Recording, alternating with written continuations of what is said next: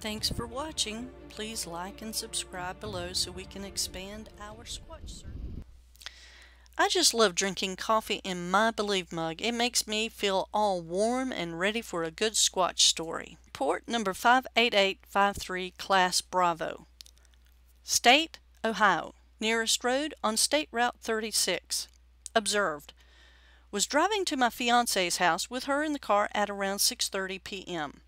We were heading eastbound on 36 when we both witnessed in our headlights a shadowy figure sprint across the road from north to south. When I say sprint, I mean like a 100-meter dash sprinter or faster. It was about 30 yards or so in front of our car with another car coming from the other direction. It was probably 20 yards from the other car. I asked her, "Did you see that?" I told her that I saw a figure run across the road and I could see its legs. She responded that she did see a shadowy figure run across the road too, but was not able to notice any more than that. It all happened so fast. I used to watch the Finding Bigfoot show a lot, so we spent the rest of the car ride asking questions, explaining observations, and possibilities.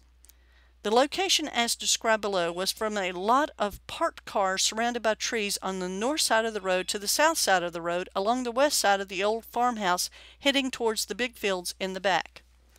From my perspective, I was able to see the figure because of the oncoming car's headlights. It was a black, shadowy, human-like figure. I could see two humanoid legs for certain, and it definitely wasn't a deer or anything on all fours. It seemed to be rather tall, but I didn't see any more than legs and body. If the car coming my way had been a truck, I would have been able to see more. I believe it made it across the road in 3 steps, judging by what the first 2 steps looked like. It seemed like it was sprinting very fast. Because it was dark out and we were driving 55 miles per hour, in the snap of a finger it was gone. We did not stop and investigate.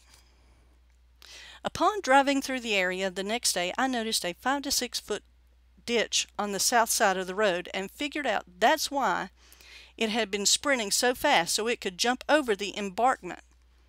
Also noticed, it appears to be the best spot for about a mile each way for something to move across the road during periods of heavier road traffic. Other witnesses, my fiancé in the passenger seat. Time and conditions about 6:30 p.m. and very dark. Snow on the ground that had been there for days. Cold, about 20 degrees Fahrenheit.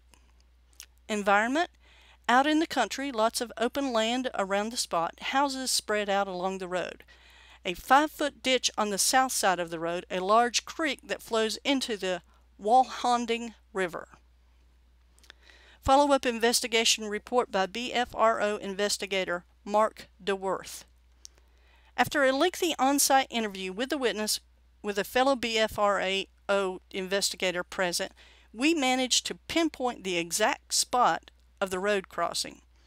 It's a state route with some decent traffic flow during the daytime hours. It obviously was moving very fast as it crossed the road in 3 steps and proceeded down the west side of a farmhouse towards a big field that eventually leads to some forested, rolling hills. The witness noticed how long its stride was crossing the road and how long the legs were. He could only see it was from the waist down. The other car did slow down and he could see them hitting their brakes in his rear view mirror after they passed by. He said the color of the legs were a very dark black. This landscape is quite typical of east central Ohio. Deer activity was noticed the day of the investigation.